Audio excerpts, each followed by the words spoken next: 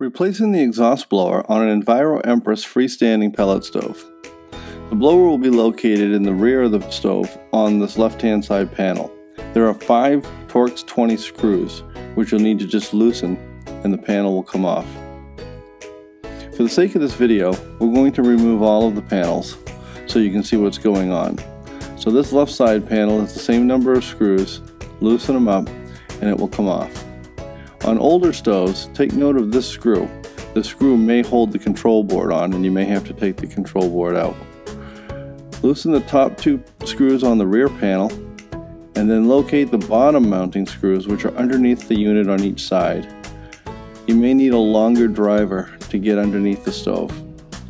Just loosen that up and it lifts and comes off the screw. Do the same for the other side. With all the screws loose now, we can lift on the rear panel just like so, and it will come right off. Now everything inside the mechanical cabinet is exposed. Our combustion blower is going to be held in with 6 screws.